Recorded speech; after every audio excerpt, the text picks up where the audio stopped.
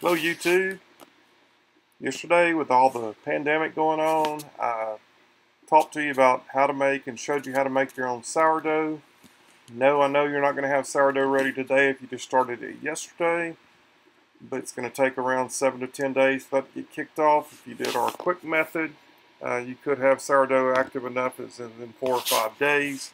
But today I'm going to share a recipe with you on when you get your sourdough going, how you can make sourdough with make banana bread with just sourdough and a very small amount of baking soda. This is a nice recipe. We're going to use buttermilk in it also, with a little bit of soda. I will share in the recipe how you can do an alternate for buttermilk. We're using 2 eggs, 2.5 cups of flour, 3/4 cup of starter. We're using a 1/2 cup of oil or butter. I used a combo of both. 2 eggs, 3/4 cup of brown sugar. Anyway, all the stuff we're going to use will be listed below, and I'll tell it to you as we go. Right now, we've got our 1/2 stick of butter, added it to a measuring cup, melted it in the microwave. Then I took my oil and I filled it up to where it came to a 1/2 cup. That way we're getting our 1/2 cup of oil in this recipe. I just added 3/4 cup of brown sugar. The reason we add our butter and brown sugar together is we want that sugar to start melting so we can add it to the recipe. This will start helping all this start incorporating together. Once I poured my butter in, I went ahead and cracked my 2 eggs in the measuring cup that I use for the butter. We don't want to mess up anything that we don't have to. But we've got everything ready and measured out to go in this cake, including our sourdough. It's pre-measured, ready to go. So all we're going to do is just pour the ingredients in as we go. So we can get our 2 eggs in there and get them mixed up. Turn it up a little bit so we can get them mixed up. You don't want to overmix banana bread. So once we get to where we add our bananas, everything's going to go really quick. We're using vanilla in this, zest of a lemon, and a cup of chopped walnuts. I've got everything measured out, ready to go in it. I'm going to go ahead and add a little bit of my flour. This mixer, actually, if I add too much flour at one time, it slings it out, so I'm trying to add it in a little bit at a time. Before we add our bananas and stuff in, we're going to get some of the flour in. If you wanted, you could add your bananas and your sourdough starter and your buttermilk and then add your flour at the end. But I'm doing it a little bit different because of this mixer being so fast, it does sling the flour out. These are our bananas that have been smashed. We've got 2 good-sized bananas. Get those in there. We're going to add our sourdough, which is 3/4 cup of sourdough. If you don't have sourdough yet, you could use buttermilk. We are using a 1/4 cup of buttermilk, and we're using a 1/2 teaspoon of soda. If you don't have sourdough, use a full cup of buttermilk and add your 1/2 teaspoon of soda to the buttermilk. Remember, your buttermilk is going to foam and rise up, so if you're using a 1 cup scoop to measure your buttermilk, you're going to need something bigger if you're going to add the soda to it, because it will foam up and come out of that measuring cup. So if I was going to measure up 1 cup of buttermilk, I would use a 2 cup measuring thing. This is our buttermilk. This is only a 1/4 cup here, and it's over doubled. So, but I do have a pretty good amount of soda for just a 1/4 cup.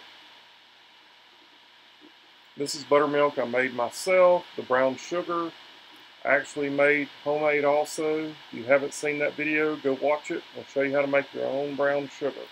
Everything going on, the shortage is in the store. All you need is a little bit of molasses. I actually add a little bit of vanilla to mine, and really makes a nice, great tasting brown sugar. Again, I'm making a mess with the flour, I always do. Like I said, this mixer slings it out anyway. As you can see, here I go, I've already made a mess.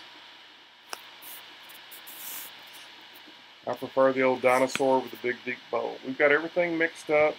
I went ahead and added our walnuts chopped, our vanillas went in, and our lemon zest went in. Just going to fold that into the recipe. And now we're going to add it to a loaf pan. I've sprayed this loaf pan. This is a non-stick. If your loaf pan is not non-stick, I would advise flouring it. So you'll spray it with some oil or wipe it down with some butter and then add a little flour to it. And be sure to kind of tap off and get the remainder of the excess flour to come out of the pan. I'm reserving a little bit of my dough because I'm trying something lately. It's where you can actually can breads and cakes in jars. So I'm going to fill a couple of 12-ounce mason jars about half full of my banana dough batter, and I'm going to bake them in with the banana bread. They'll be done before the banana bread, but when I take them out, I'm going to put my lids on fast and tight, and we're going to see how it does. It's something I'm trying. This isn't probably anything approved by USDA, so by no means do your, copy me, do your own research for this. This is something I'm trying. Some things I can are unconventional. They're not approved by the USDA, so you make your own decisions as to whether you want to try this or not. But I thought it would be neat to have a few things in jars for, if it works, I'll be probably baking a whole cake and baking them in jars and storing them that way. Then I can just go get one out. I want to try things like pineapple upside down. I've done cheesecake before like this in jars and it works, but well, I'll share some of it with you along and along. We've got our oven preheated to 350. We're going to add our jars in and our bread in, our banana nut bread. If you haven't done this kind of thing before with jars, be careful. You might put them on a cookie sheet and put them in, because I just put them on the racks carefully. So be careful, they can tip over on you and won't get anybody burnt. The jars bake 20 minutes, banana nut bread bake 40 minutes, as you'll see how great it looks. Turned out really nice. The lemon zest gives it a nice flavor. When I tried it the first time, I wasn't sure if I was going to like it, but now I don't want to eat banana nut bread unless it's got a little bit of lemon zest in it. As you can see, it rose up really well in the jars. It was only half full and it almost reached the top. If you haven't joined our channel, do so by clicking on the subscribe button and the notifications bell below. You get notifications of any new videos coming out. We'll be showing you more about using sourdough to make bread, pizza dough, dinner rolls, waffles, pancakes. All those type things can be made with sourdough. Hope you enjoyed this video. And again, if you have any questions, leave them in the comments. And also, we do try to answer all comments. All the information about this recipe is below in the written section of the video. Hope you're having a great day. If we can help you out in any way, be sure to ask in the comments. We'll do what we can. This is the Pressure Prepper, and I'm out.